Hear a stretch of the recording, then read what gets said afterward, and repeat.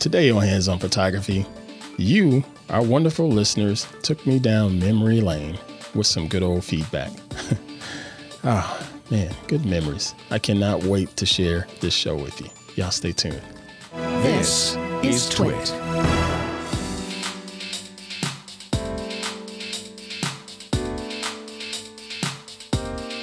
Well, what's going on, everybody? I am Pruitt, and this is Hands on Photography here on TWiT TV. Hope y'all are doing well. I'm unbelievable as always. And on today's episode, I want to sit down and go through a piece of feedback that I got from you, our loyal Hands on Photography listeners, and share it with everybody else that's out there checking out the show each and every week. This is going to be fun. But before we get into that, I want to say welcome to all of our new listeners and viewers and subscribers. Thank you very much. And if you haven't subscribed yet, go ahead and hit subscribe on whatever podcast application you're enjoying this on. We're available on good old Apple Podcasts and Spotify, and even available on YouTube. We have a YouTube channel, so you can go ahead and subscribe there and like all of those videos and do all of that magical algorithmic stuff. But if you can't quite figure out all of the subscription options, just go on over to our website, twit.tv/hop. That's twit.tv/HOP for Hands on Photography.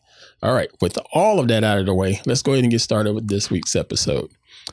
Okay. So as of recording this has been, I think, 7 years. I think it was 2014, way back in the day. I had recently started, well, not recently, I started a smartphone photographers community back when Google Plus was in its heyday. And man, that community really did teach me a lot from a photography standpoint and social standpoint as well, because I was able to basically learn how to get the most out of my smartphone camera, regardless of what the type of phone that it was at the time. And, I shared tips with the community members, and the members shared tips with me. It was a lot of fun. And I'll never, ever forget those days and cherish them and take a lot of the conversations that we had back then in our weekly hangout on air and apply it to a lot of the stuff that we do today in photography.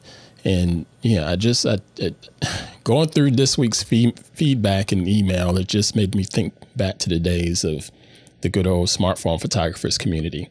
But anyway, with that out of the way, let's go ahead and take a look at this week's feedback here. So let's switch my screen. There we go. So this one says, hello, I got a new Google Pixel 4a, and here are some pictures taken with it. Pixel is now my main camera since I usually take pics quickly without planning and usually don't edit them.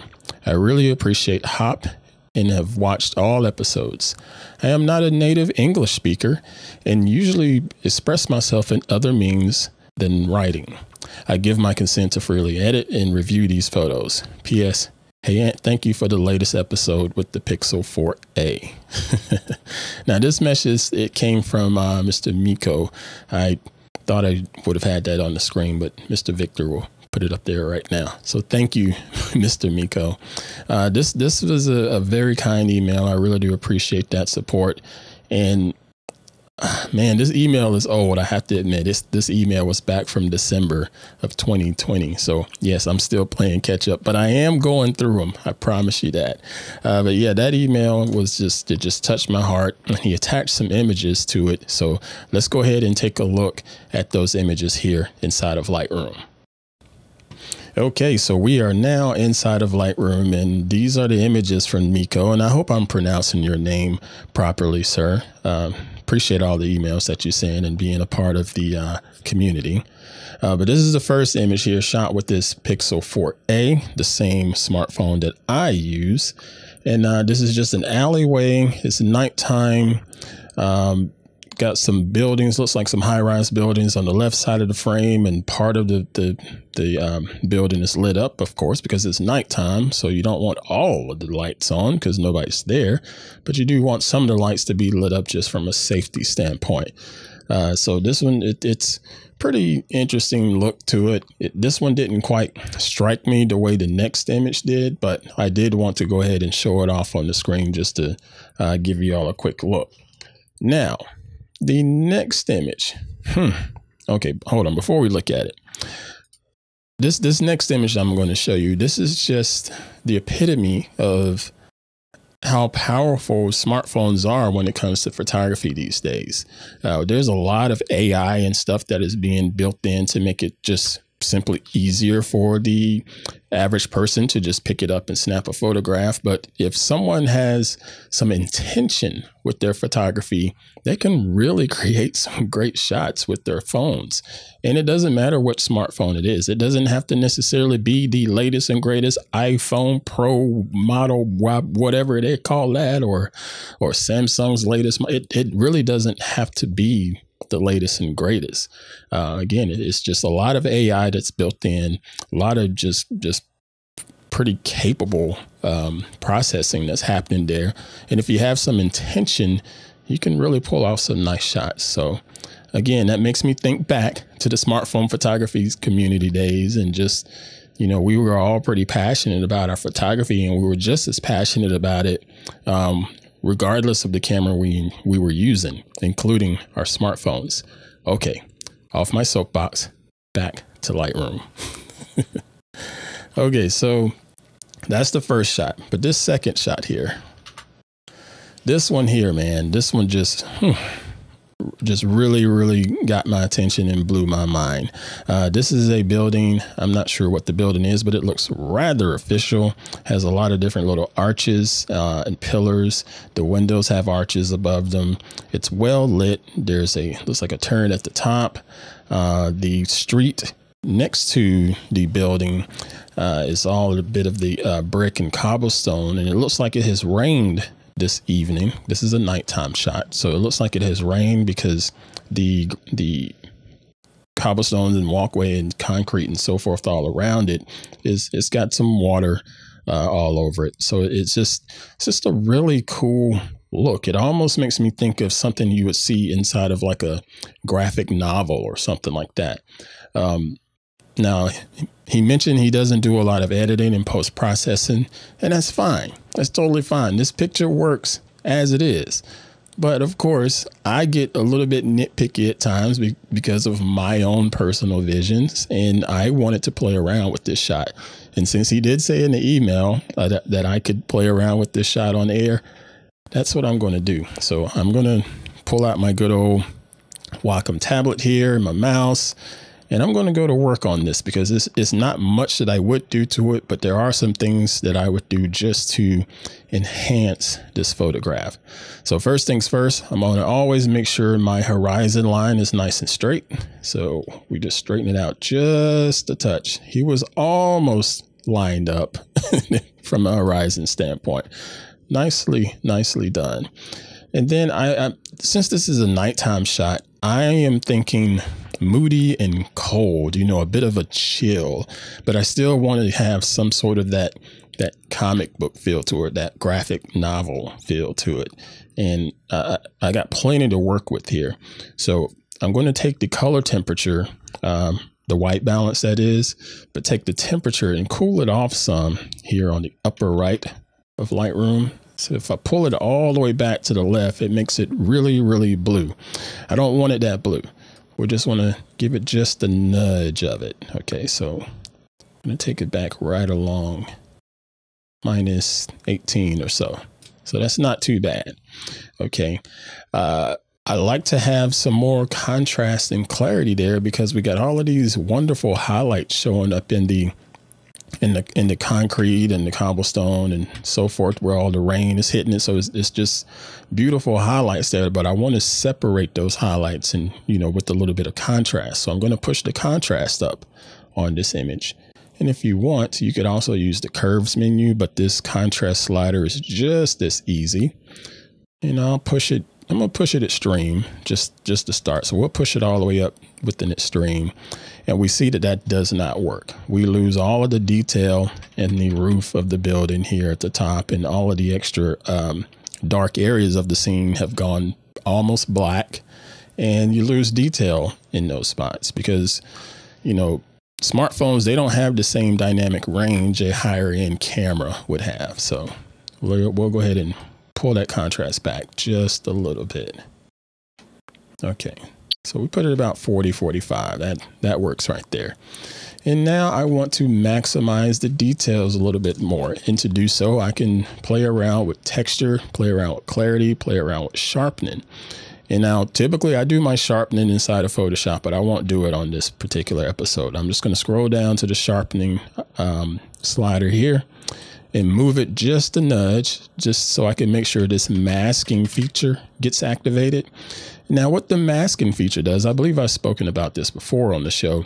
The masking feature, the more you adjust it, it tells Lightroom when it does its actual sharpening to make sure it's sharpening more of the edges of the things in your scene, not the whole scene. So if I was to hold down Alt or Option on my keyboard and drag this masking slider, you will notice it starts to go from white to black in certain areas. And what it's going to do is start to sharpen more so along those white areas of the image. Because if I just left it here, it's going to try to sharpen everything. Okay. But I don't want it to sharpen the sky. I want it to sharpen more around the streets, more around the building, and all of those beautiful details. So we'll just push it up roughly about 80, 89 or so. Good to go. And then we can take our sharpening slider and just push that. And if you hold down the Alt or Option key while you're moving the sharpening slider, you'll get a little bit more details there, like so. Okay, so we're getting a little bit more detail there, but we can dive in a touch more by going to our clarity and texture. Now, the clarity slider here, it tends to give you a little bit more contrast, which is okay. So it's going to introduce some more black into the scene to help separate colors. So we're going to push that up to about 16 or so. Yeah, that's looking better. And then the texture is more like a high pass filter where it really just attacks the edges even more so than the sharpening does. It's more of a high frequency. There we go. I like that. I think this is looking good, but I'm not done yet. There's one more thing that I would like to attempt on here, and that's pull out the adjustment brush and let's give it a little bit of a glow. For some reason, I just want to see a bit more of a glow coming from this, the lit scene, but also as if it was coming from the building a little bit more. I don't know why, that's just what's in my head. So I'm going to hit K on my keyboard or click the adjustment brush up here in the upper right. And we'll change the effect. Let's start with, let's start with exposure. Yeah, let's start with exposure just for the heck of it. And I'm going to click right here in the center, roughly the center of the frame. Okay.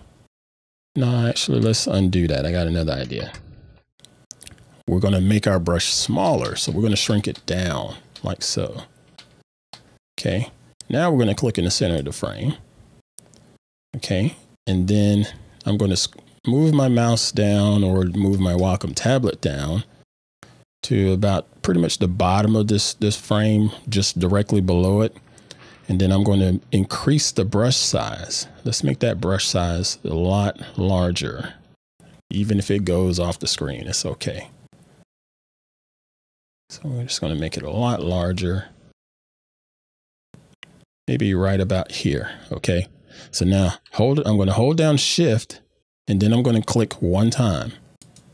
And that's going to give us a brush stroke there. So if I turn on the actual mask where you can see where I brushed by clicking O, you'll notice that the brush stroke started as a bit of a narrow brush, and then it starts to get wider the further it comes down to the bottom of the frame. And it's just a quick, simple way to make your brush stroke sort of grow sequentially and gradually, you know? So we'll do the same thing again. Just make it a little bit larger over here on the left of the frame. Hold down Shift, click one time. Do the same thing on the right side of the frame. Hold down Shift, click one time. Heck, I can go a little bit more to the left. Hold down shift, increase the size, click one time. And I think that's good there. So I'm gonna turn off this mask, the red mask that we have there. I'm going to turn the exposure back just a little, like so. And then I'm going to take the color temperature here, just as if I were going to adjust the white balance. And I'm going to cool it off a little more and see if it gives me a little bit of a blue glow. And as I pull it all the way back, you see it does. It pretty much made the whole street blue. I don't want that much, but I like the idea of it. It's just a little bit of glowing coming from those lights. So I'm just pulling it back just a touch, but not too much.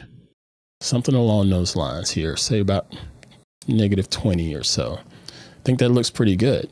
And I can continue to play around with these other adjustments here, such as the dehaze.